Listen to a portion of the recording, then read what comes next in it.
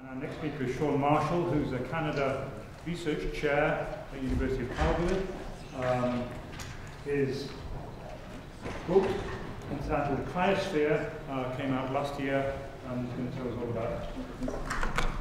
It's a privilege to be here, so thanks to Allison and Princeton University Press.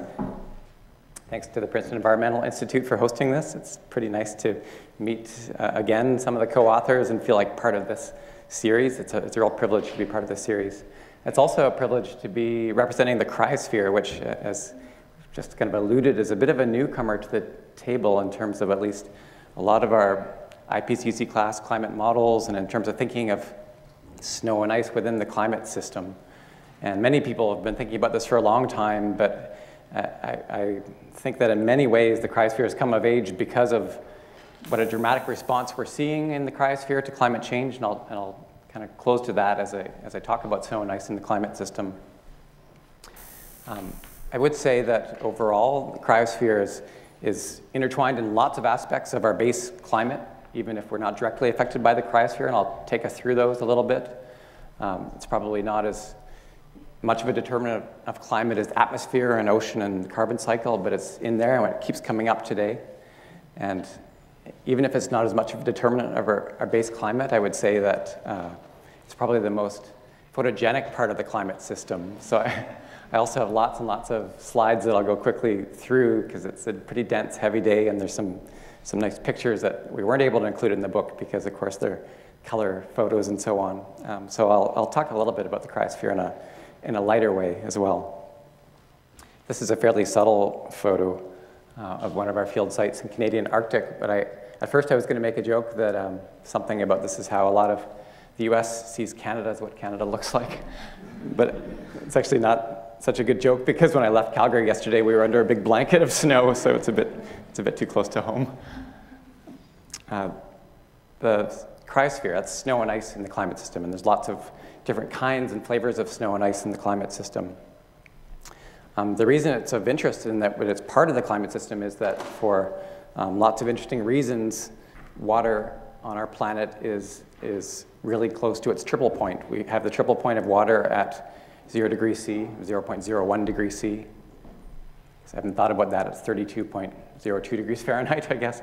And it's the only common substance on the planet which lives at its triple point, where solid and liquid and vapor phases coexist. And about half the world's surface area at ground level experiences that temperature 0 degrees C at some point during the year. And the atmosphere, the whole planet experiences this at some level in the troposphere. And so we have ice, snow, vapor coexisting, and this leaves in transitions between these phases and movements within this actually really affect our climate in ways that some of you may not have thought of before. So that's one of the quirks of water. There are many interesting properties of water. Another that we've touched on already indirectly, I think, is that it has an unusually high heat capacity, and the latent heats of vaporization and fusion are really high for water. They're not alone in this, but of common substances, again, they're just really unusually high. And it's mostly related to small molecules with hydrogen bonds giving strong intermolecular attractions such that it's hard to break apart those water molecules. You can almost think of water molecules as teenagers. It takes a lot of energy to motivate them or to kind of get them moving. And that's essentially the way water is in the system. And that affects the behavior and heat capacity and the thermal buffering of water in the system. Another interesting property is it's got this interesting density inversion at 4 degrees C that many of you will know about. Common materials, as you cool them, they become more dense. So warm air expands, cool air contracts.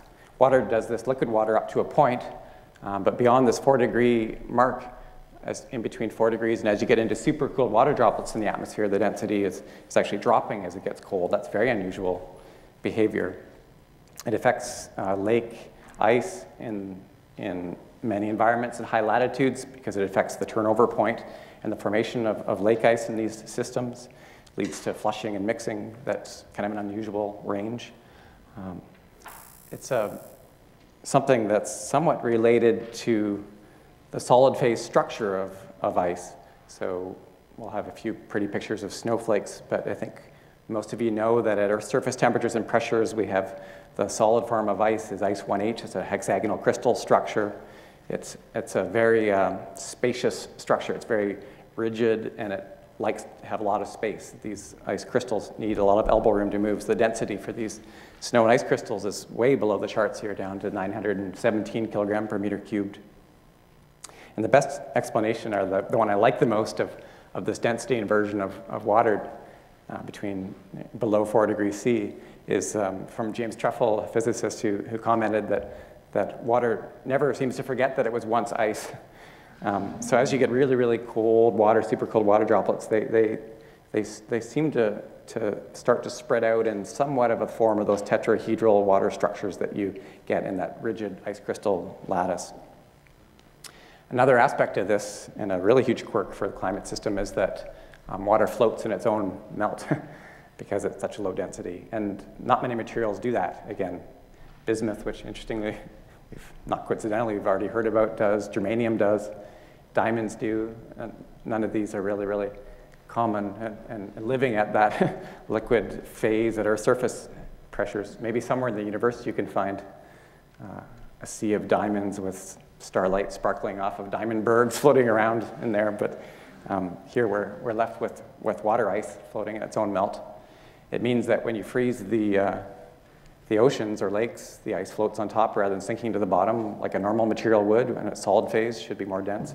If sea ice did that as you froze, you can imagine how different our oceans would be in terms of mixing ice and albedo of the planet. We don't have diamond bergs, but we have icebergs which have served their own sort of purpose of just being extraordinarily beautiful features of the climate system. Snowflakes have their own quirks. Kenneth Librecht out at Caltech has done this wonderful job of documenting and photographing snowflakes, both ones generated in the lab and the natural snowflake structures. There's an infinite combination, there truly is an infinite combination of sort of hexagonal structures within these. One of the things which I pondered as I wrote this book and found kind of nice to think about was how delicate and tenuous and fragile these snowflakes are. You've all seen stellar dendrite crystals come down, I think, here, and they really are ephemeral. They'll melt immediately on the ground, and you lose some of those nice branch-like structures. But under the right conditions, these things can grow up to become continents, like Antarctica. It's made of snowflakes in places 4 kilometers thick in the middle of Antarctica. 98% of this continent is just one big ice sheet that's formed from snowflakes that have settled, compacted, and come to grow over millions of years, in this case, into this large ice sheet. This is just at home in the Canadian Rockies, but same thing. This is ice, that's snowflakes that fell during the Little Ice Age that have compacted to give intense, beautiful blue ice that's melting out at the edges. Again, just snowflakes recrystallized into glacier ice.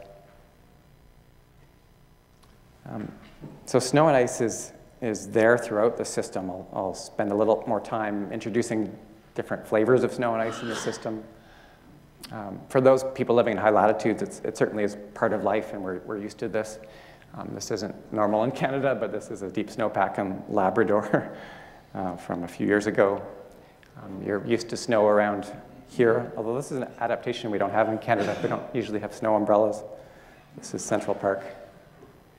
And everyone here has experienced snow at some levels, I think. Last winter, they had an unusual amount of snow in southern Europe, and they were cross-country skiing in the Colosseum in Rome. Parts of the Adriatic froze up, so it's occasionally touches even our subtropical latitudes here. It's beautiful when it comes. It can also create some havoc. So this is a freezing rain-coated tree or a rime-coated tree.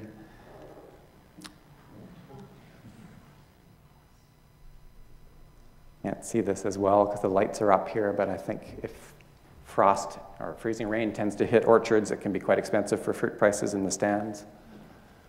This is one I really liked, actually. I just found it on the web maybe a couple of nights ago, but does anyone know this? Yeah, it's a lighthouse in Lake Erie in Ohio. So it's a lighthouse standing here, and it's been wave smattered and frozen. It actually reminded me very much of this. So maybe you've seen an image like this before somewhere. River and lake ice is something that we all deal with. Ice fishing People love this, of course, but rivers and lakes freeze up at all the high latitudes. It's quite important in many countries as a transportation network through the winter seasons. So inaccessible tundra through the summer and fall months seasonally freezes over, and hundreds and hundreds of kilometers of roads are opened up through the winter, seasonal ice roads. And these are, of course, also subject to uncertainty as we lose our edges around the ice road season, and people are adapting to really losing weeks at either end in terms of having good reliable ice season. But this is really part of the fabric at higher latitudes. We'll go to larger scales now. Sea ice is something that's been in the news a lot this fall because of Arctic sea ice reaching a record minima. I'll say a bit more about that. But it's, again, a very dramatic and really large-scale feature of the planet in both polar regions. And this shows the scale to some extent here of a typical late summer Arctic ice pack. You also see some sense of the permanent glaciers and the Greenland ice sheet coming in here. We've heard a bit about this throughout the day. There are only two big ice sheets in the world, sort of continental scale ice sheets, one in Antarctica over the south and then the Greenland ice sheet here. Both have their vulnerabilities to climate fluctuations, climate change. This one is more sensitive to temperature in a way because it's already experiencing melt this summer over its entire area, whereas Antarctica is still cold enough. There's not too much warm air getting at the Antarctic ice sheet yet. It's vulnerable to what's happening at the ocean, but not so much through the atmosphere just yet. It's buffered by being -30 to -50, whereas this has lots of temperatures near that really sensitive triple point around the edges. In addition to the big ice sheets, we've got uncounted numbers of smaller valley glaciers and ice caps. It's estimated to be something, people just say something more than 200,000. They really don't know how many smaller glaciers and ice caps there are. We also don't know how thick these are. Less than 0.1% of the world's smaller glaciers have actually had any work done on them or any measurements made on them. So for a handful, we're able to measure ice thickness through radar work or something like that. But for most of them, we don't really know. So it's estimated really just within about a factor of 2 how much glacier ice there is in the world in these smaller glaciers and ice caps. I think within the Earth system, it's a bit embarrassing, actually. As much as we don't know a lot about the oceans and the deep oceans, I think at least we know the ocean volume reasonably well, to probably do within a few percent. But that's not true for the world's glaciers. And then the final piece of cryosphere that I'll discuss a little bit here has been mentioned already in the context of carbon storage and frozen soils. This shows some really massive ice deposits and some coastal zones in Siberia in this case. Permafrost is a really interesting feature. It's kind of quiet until recent years, I think, as part of the climate system because it responds very slowly. But the deepest permafrost in the world goes down to almost a mile thick, more than 1,500 meters thick in parts of Siberia. And that's just frozen ground. Deep down, that's not believed to be very much in the way of sort of locked up stored carbon. But the upper few meters of the permafrost, the upper 10, 20 meters, which are responding to climate warming, are of a lot of interest right now in terms of as this thaws and melts, how is it changing the landscape in terms of thaw slumps and coastal instability, and also, of course, carbon release. So the snow and ice is kind of there everywhere.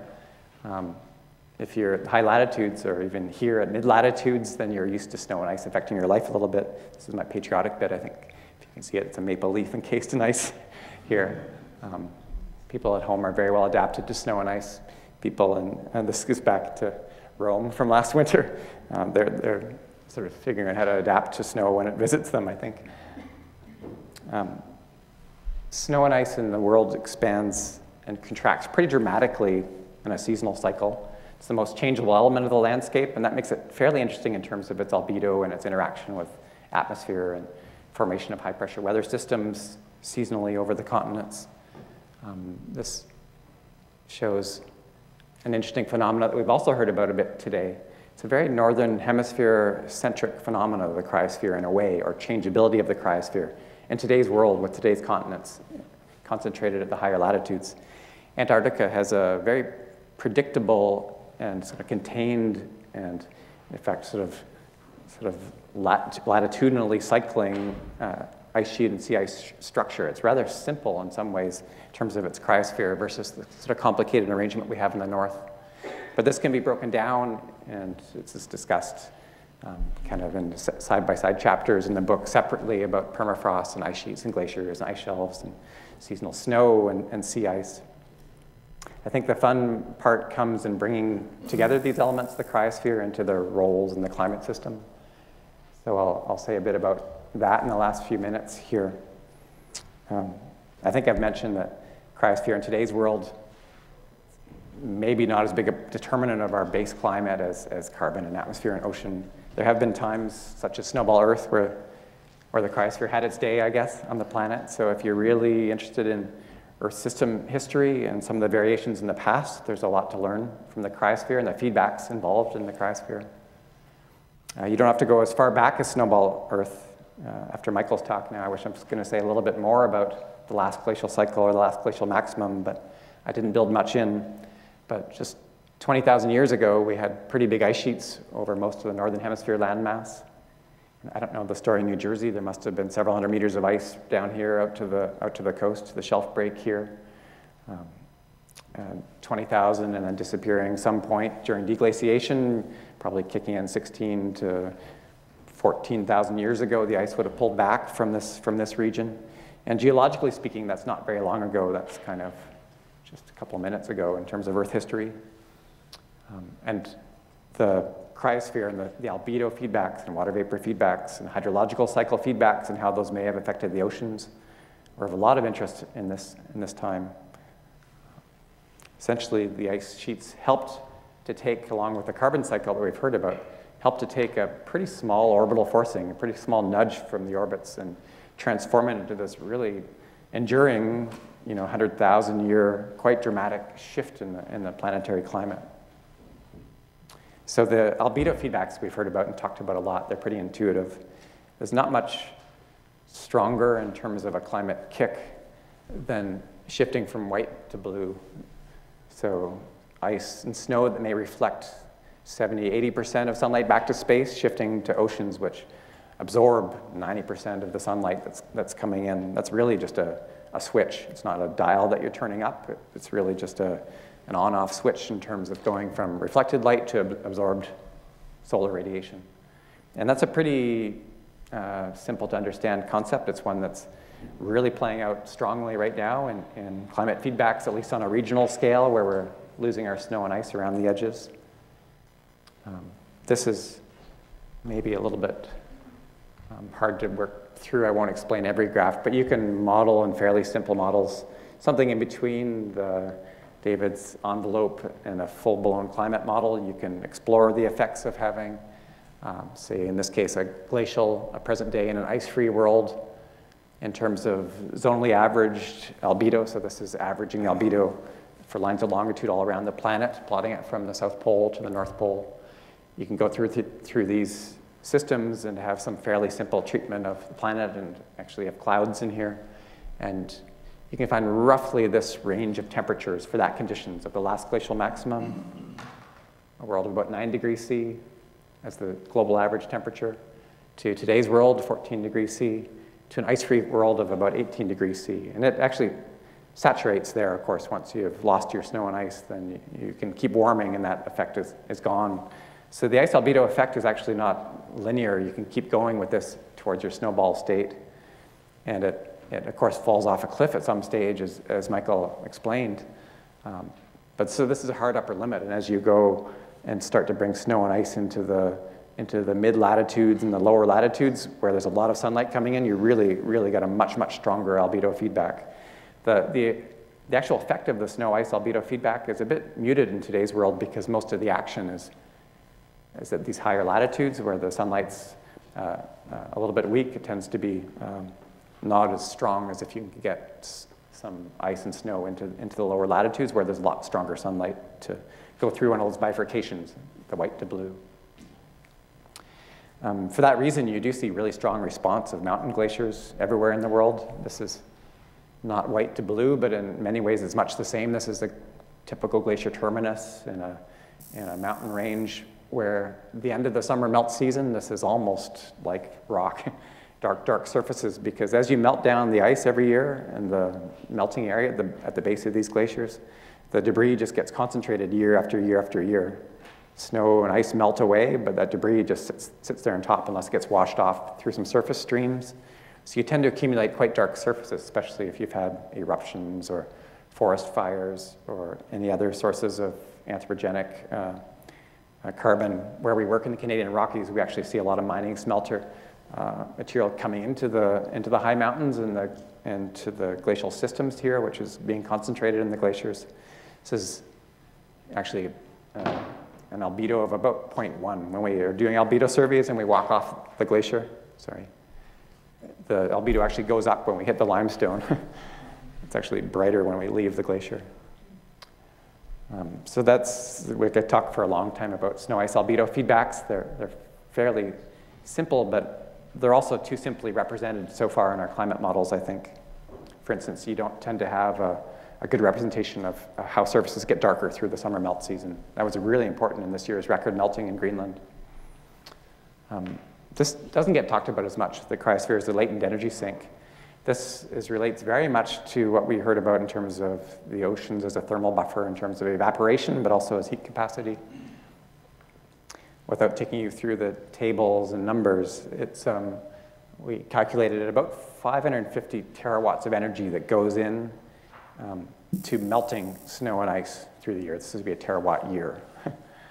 It's the amount of energy that goes into the seasonal snow and ice melt and active layer melt in permafrost zones. It's roughly 20% of the solar radiation that's incident in the high latitude, 60 to 90 north in their sun season.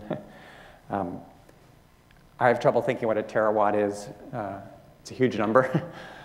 So I looked up in the BP annual reports of global energy consumption. So a big power plant is, Three Gorges or a big nuclear plant. You're talking sort of gigawatt power. Global energy consumption in 2009, about 15 terawatts. So this is 36 times that. This is a lot of energy going into melting snow and ice. And this is built in. This isn't climate change. This is just the business as usual, seasonal melting in advance of the sea ice at each pole and of the seasonal snow blanket and of the active layer in the permafrost zones and a bit of lake and river ice in there. And this is actually an energy sink. So energy that's in the system is going into melting this rather than to warming things up. And this is almost a service that snow and ice are providing to us, kind of like the oceans acting as a buffer and soaking up some CO2 and heat for us. As we lose the cryosphere, we're going to lose this buffer a little bit. And so instead of a lot of energy, whether it's re-radiated long-wave energy or whether it's solar energy, a lot of energy that goes in melting snow and ice, now once that snow and ice is gone and that ice-free world goes into warming things up further. So it's not a big number compared to the evaporative energy, but it's a big number for polar regions. And I won't go through all these in detail just for time, but there are ways that Antarctica has very much shaped its own climate through its surface topographic impact. So orographic forcing of something like the Laurentide ice sheet or the Antarctic ice sheet or the ice sheet in Greenland really modifies and changes the essential climate. And there's more subtle effects associated with surface roughnesses and heat capacities. Carbon storage and permafrost we've mentioned. The cryosphere, seasonal snow and runoff from ice sheets, and sea ice formation and melting really affect the freshwater budgets of the world and the whole hydrological cycle, with some interesting and not very well understood, in my view, impacts in ocean circulation and mixing, both in terms of runoff from Arctic rivers and places like the Greenland ice sheet, but also in terms of that export of that freshwater and how that combines with changing sea ice, formations of sea ice formation and melt. So this is a real large imperative, in fact, for getting the cryosphere better represented into climate models to actually look at these freshwater budgets on land, but also in terms of the ocean circulation. And a couple examples maybe I will give for global sea level. This has come up a few times today. People always want numbers, and we don't have numbers yet, but it's pretty clear that sea level is rising. That's been well documented and well measured. It's pretty clear that the glaciers and ice sheets are in trouble. almost every mountain range of the world, Greenland, Antarctica, are all contributing to global sea level rise, to the rise of the oceans. This is a remarkable record that's just come from the GRACE satellite, GRACE gravity satellite in the past decade. This is essentially weighing the Greenland ice sheet, and the GRACE satellite orbits all the world, and you can actually, as it's going over, they're getting better and better at understanding the regional gravitational signatures from this gravity satellite. So they have these monthly estimates of how much the Greenland ice sheet weighs. And you can see snow accumulating in the winter, snow melting. So this is almost like the Keeling curve. It's not breathing here, it's just snow accumulating and melting through Greenland. And it's got that seasonal cycle, but it's also got this disturbing trend, which is really the ice gushing off of Greenland, either through iceberg discharge and things like this, breaking up off of Greenland, or through runoff, melting and runoff. And I mentioned Greenland had a record summer melt. For the first time in the satellite era, this is a very dramatic image, it's from NASA, I think. The whole ice sheet turned red, which is indicating areas of the ice sheet that experience some melting. So for the past 35 years, while we've had satellites measuring the melt area of the ice sheet, this is a fairly typical look of the last few years where you've got lots of melting in South Greenland and around the edges, but in the middle where we do our ice coring, there's not usually any melt in the summer seasons. There's pretty intensive melt over the whole ice sheet this summer. Has happened in the past. You can see hints of melt every 100 to 200 years in the ice core records, but we've never really witnessed a year like this, and it's part of an ongoing trend where you can bet that this is not going to be a 150-year cycle anymore going forward. We don't know how quickly the Greenland can melt away. We saw an estimate earlier today of a few centuries. I think glaciologists are still a bit conservative on that, and they would like 1,000 years or more to do it. But those same glaciological models can't actually replicate this. They can't actually replicate what's happening to the ice sheet right now because of things like icebergs breaking off and melting at the ice-ocean interface. And so we're pretty sure that in a world that's 2, 3, 4, 5 degrees warmer, Greenland doesn't want to be there. The Greenland ice sheet will melt away, and there's enough feedbacks involved that you can be pretty confident in that. As the surface drops, it gets warmer, it gets darker, it's going to feed back, and it will chase itself away. It's hard to say how quickly this can happen. It's hard to say whether it's 50 centimeters or 1 meter of sea level rise this century, or going forward, whether Greenland can hang in there 500 years or 5,000 years, and the models are still struggling to get the fast flow physics and the ice-ocean interactions in there to actually look at that. But it's pretty clear, and it's evident in the last interglacial period when things are a bit warmer, that this level of warming that we're pretty well committed to is going to make it hard for Greenland to be healthy. And that begs the question that I'll finish on, which is kind of the world's cryosphere. Where is our snow and ice going? The ice sheets will stick in here for a while, but mountain glaciers definitely are retreating up slope, disappearing a bit from the landscape. We've lost the number, something like 5,000 glaciers already in the last 30 years have just kind of gone.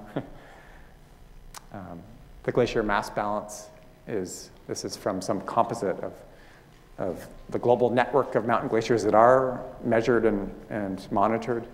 And this is a measure of thinning rates over those glaciers. And you see through this period that it's almost always a red bar, with the last decade being roughly, this is in millimeters of thinning, so something like 70 centimeters, 700 millimeters of thinning on average over these glaciers. So this is an accelerating and a negative trend for these systems. It's hard to find a large region where the glaciers aren't thinning and retreating. This is the case for the sea ice from this past summer that we heard about. We've seen that this record minima was already on its way, and it was already clear that this was happening in August, and it continued, but it's part of a longer term trend, kind of like the Greenland melting area that we've seen late summer Arctic sea ice extent declining at a pretty strong rate, so 10% per decade. And if you ignore any curvature and just take that at face value, then you can tell that that's not going to survive the century, the Arctic summer sea ice. And most people don't expect it to survive through to 2050 in terms of August, September Arctic sea ice.